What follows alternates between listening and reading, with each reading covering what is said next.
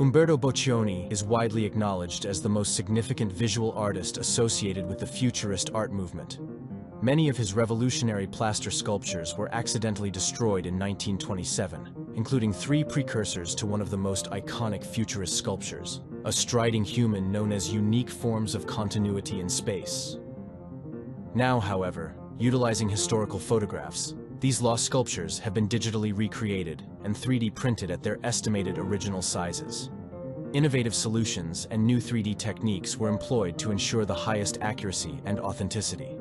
The exceptional quality and high resolution of the sourced photographs, gathered from museums and institutions worldwide, significantly contributed to the success of the reconstruction process.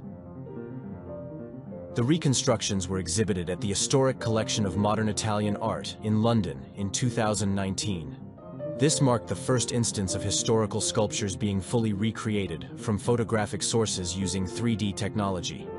The exhibition received overwhelming acclaim and was even featured in the Financial Times Critics' Choice.